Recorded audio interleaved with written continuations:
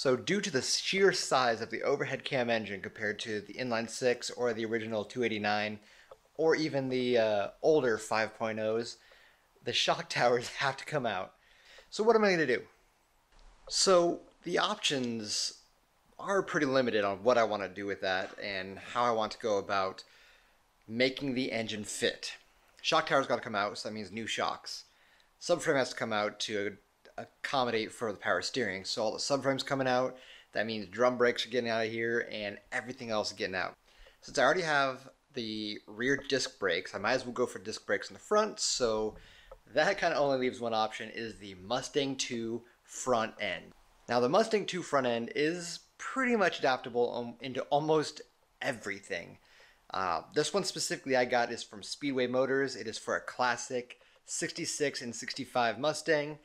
I think I got it on sale for like $1,200, and it came with everything that I needed, including power steering. I really wanted to go for the power steering, got that creature comfort in there. And with that, it came with the tubular control arms, 11.9-inch disc brakes, the subframe, and everything else that I needed pretty much to drag and drop right here. So I highly recommend, if you're going to be doing a swap like this, definitely get that Mustang II front end, and it should make everything so much tighter and so much more clean up front than have the old school stuff on there. Now if you're going to be staying with, like, say the 289 or the 5.0, you can get away without having to do the front end like the subframe and everything for the Mustang II, because it's so much more narrow. However, the engine going in here is so beefy and so big that there's no possible way that I could even get the engine in there without cutting out those shock towers. That's why I went for that. Well, anyway, let's jump into installing it. And now it's time to take apart the front end. I gotta take all the old suspension out, all the old components, brakes, everything. And then I gotta cut the fender wells out. First thing I gotta do is use a spring compressor, and I hate using spring compressors. They're like the most sketchy thing in the world to use, and yep, let's get to it. So using all new components, using the Mustang II front end, basically everything gets chopped out of here. Everything's gonna be all brand new.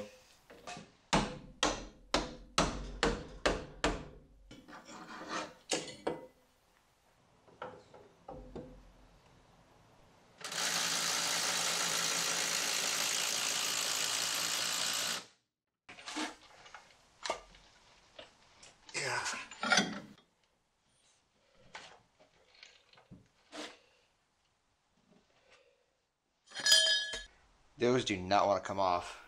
I mean, I don't really need them, so cut them. Just gotta make sure that spring is fully compressed on there, not putting any pressure down on that. That's the important part.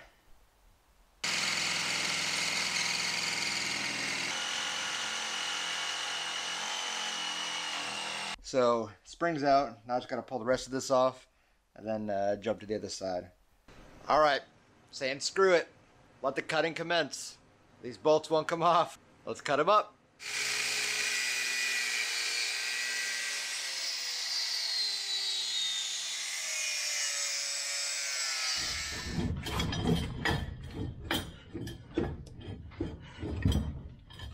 We got to the point of no return, so now I need to cut out the shock towers. Up until now, I could put everything back in. I need to cut the shock towers out, and at that point, I'm not going backwards. I can't go backwards. I can't put new shock tower kind of supports back in. This is the point of no return. Do I have any doubts? Zero. Let's do it.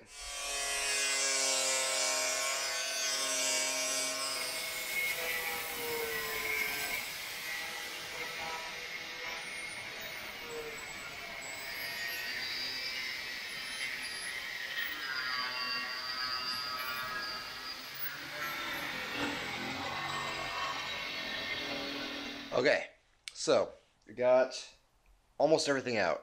Now I just have a little bit left to kind of cut off, grind off, things like that, smooth it all out, and we're almost there, almost ready for welding. I got everything cut off, which is good. I have to now prep everything. Now prepping things kind of sucks. I have to grind it all down, get all the rust, get all the material off, just all the junk that's sitting on there for the past, what, 55 years. So I got to use a sanding disc and that stuff is nasty. That's why I'm wearing this right here. That's gonna help not get that black boogers, and gotta clean it up before you start measuring out and get ready for welding.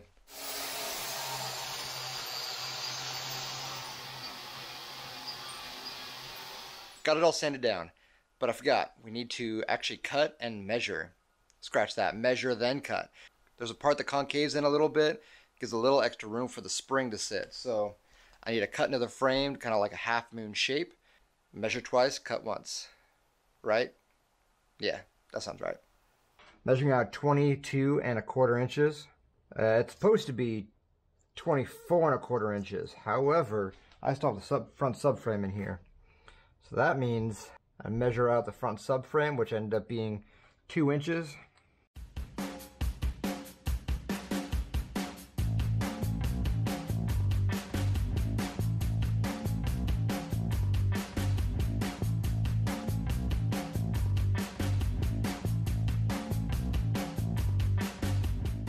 Alright, got that all cut in there, got it all prepped up, ready.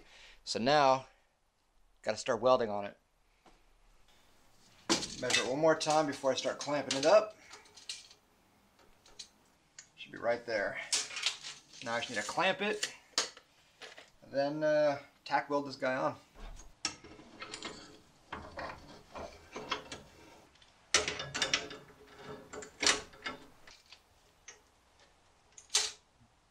Alright, we are dead on.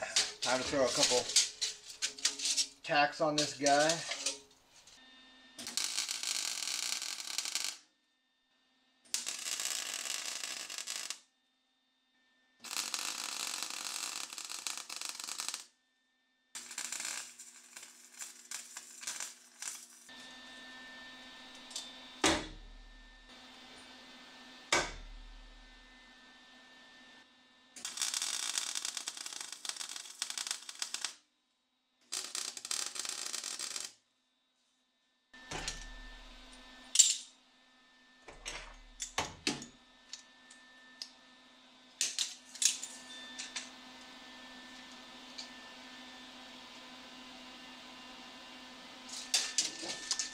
Alright, now I just got to get the other parts tacked on, this side and the bottom side. Then I'll do a full weld on it, and then, yeah. Alright, got the boxing plates all welded up, all installed. They're looking pretty good. It was a little bit of a learning curve going between the two metals, but I think I did a pretty decent job. They look very strong. I even had to like smack one spot up and with a hammer to kind of straighten it up, and nothing moved. So I know that they're really, really strong. They're held in there very well, and now it's to jump towards that cross member. So per instructions, you gotta put a couple things together, a couple bushings and things like that, and then you gotta weld them in.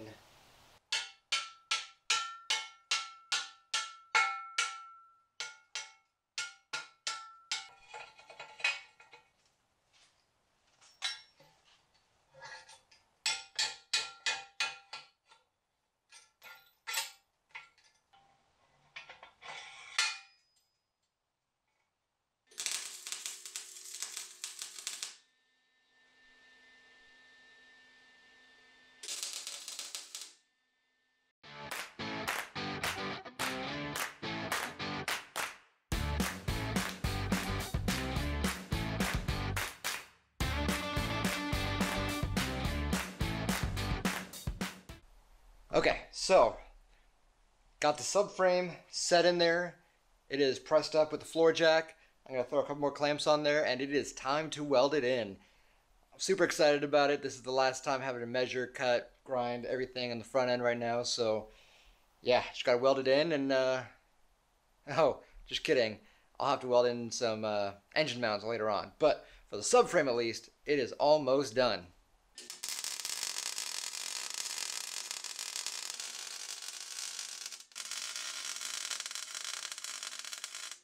Now that I got it tack welded all in, I just got to run through, throw a bead across the whole thing, and test it out. I don't know how I test it out, jump on top of it. But yeah, I'm going to weld it all in. I'll show you guys the final results. Cool. So, got the subframe all welded in last night. I did decide to kind of wait overnight. It was getting a little late, and let it cool off before I start welding the top hats, or basically the upper spring mounts and control arm mounts. But I gotta say, it is looking pretty good. I checked the penetration that I could, and it is getting solid penetration in there. Unfortunately, the welds don't look really the best. They're a lot, I guess they're chubby, fat, wherever. I don't know what the exact word would be for that, but the welds are super strong. You visibly see the metals actually melting together as I was welding, so that is solid. That's on point. That's what we want. One thing I forgot is these welds have to be ground down nice and smooth so that the top hats fit perfectly over this, then I have to re-weld them in. Forgot about that. I should have welded this in afterwards, but at least it's double welded in now, right?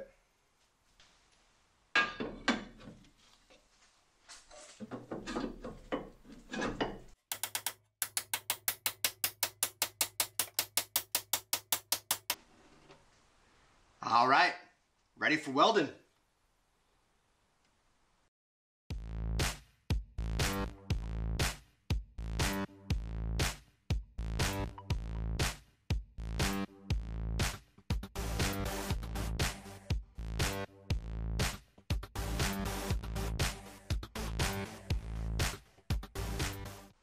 Awesome, guys. I got the full front end welded in, the spring purchase welded in, the subframe welded in. Everything is all nice and set. That's exciting. That was like one of the biggest things that I'm gonna have to do for this whole thing. Now it is time to install all that front end components, steering rack, power steering, brakes, suspension, all that fun stuff.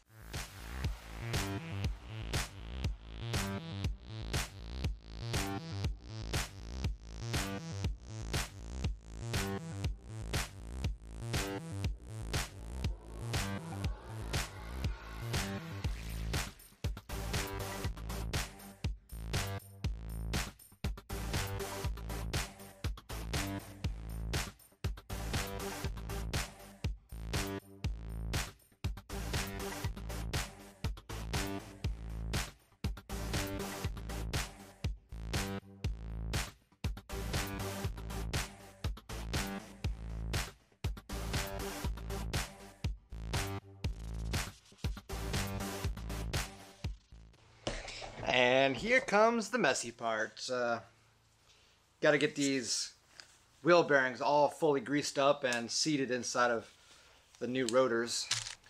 There's no easy way about it. You just gotta pretty much go for it. And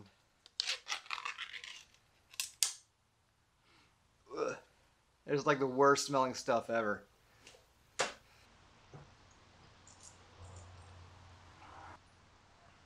Get it all packed in here.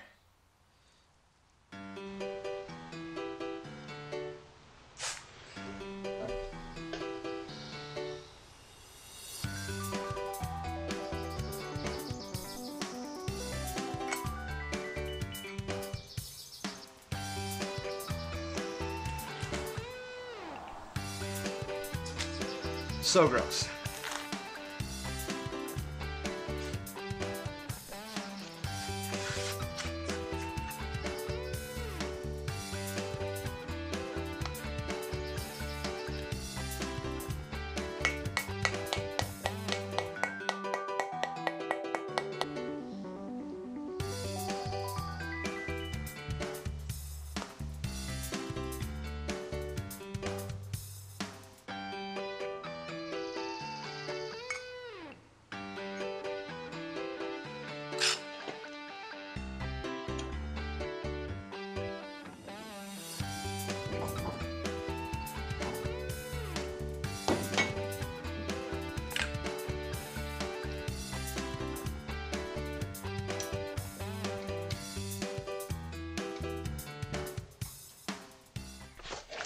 So this is a weird design.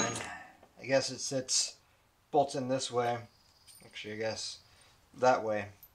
So the bolt comes through the top of the spindle.